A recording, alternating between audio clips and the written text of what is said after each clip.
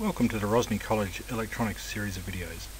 Today I'll be looking at analog compared with digital circuits and how it applies to electronics.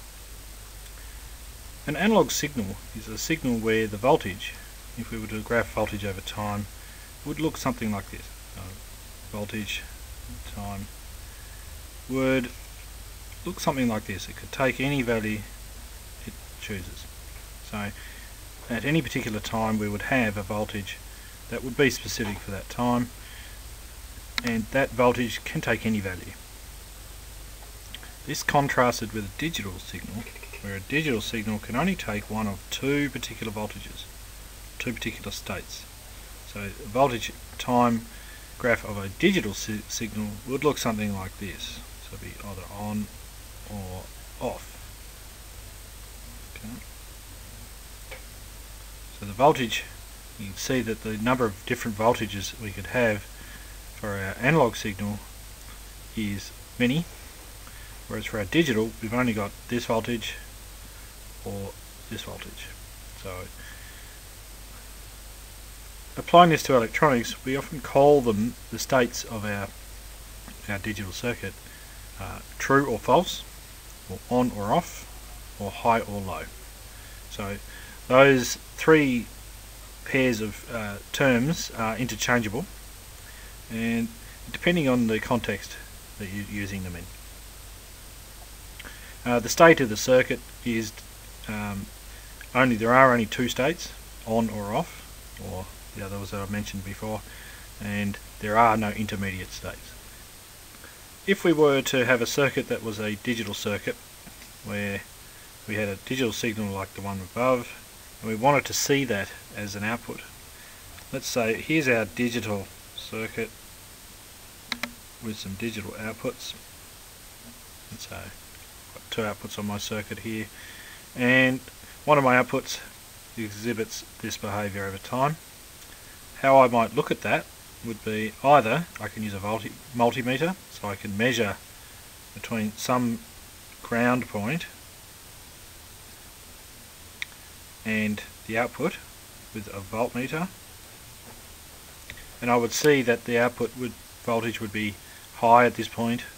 So let's say 5 volts is logic high, and approximately 0 volts at these points where it's logic low or logic 0. So the output voltage would take one of two values. Another way that we can indicate it, and this one's often easier, is using a simple LED.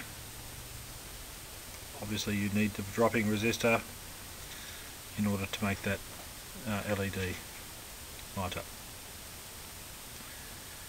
Now the circuits that are built in here there are many different types of logic circuits, and there are two main varieties. One's called CMOS and one is called TTL. I'll start with CMOS because that's what we use here at Rosny College. CMOS technology is made using MOSFETs, so metal oxide semiconductor field effect transistor. The MOSFET has a very high impedance, meaning low amount of current, so low current to turn them on. So that makes them quite efficient. They don't get too hot, and they can also power more or have higher current requirements, or power devices with higher current requirements. One of the main benefits of MOSFET is that the voltage range for the power supply is flexible. So the flexibility of that power supply can be between, so the power supply voltage can be between 3 volts and 15 volts. So it's quite a large range, and there are even other newer technologies where 1.5 volts they can work. Contrast this with TTL, which is transistor to transistor logic.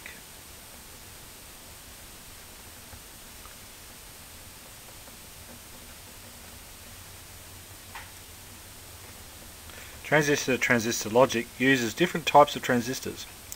They use BJT transistors, which are a bipolar junction transistor.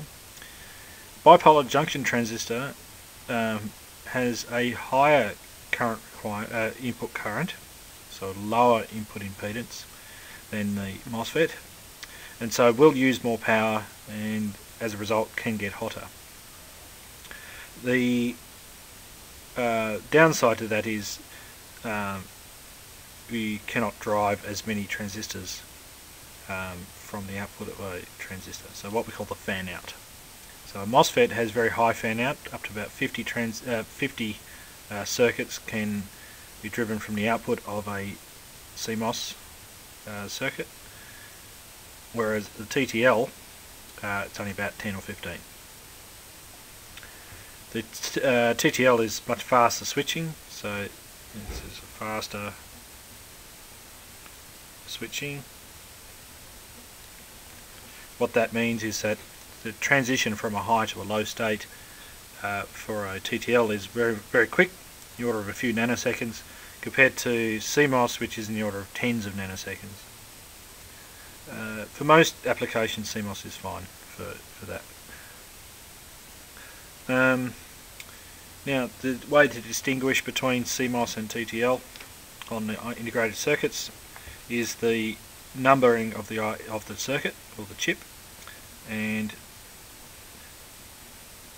we call them the series. So CMOS are the 4000 series, so basically all integrated circuits start with 4, and they can have 4 or 5 digits. TTL on the other hand, they all start with 74, so we call them the 7400 series. So the 7400 series is the TTL and the 4000 series is the CMOS.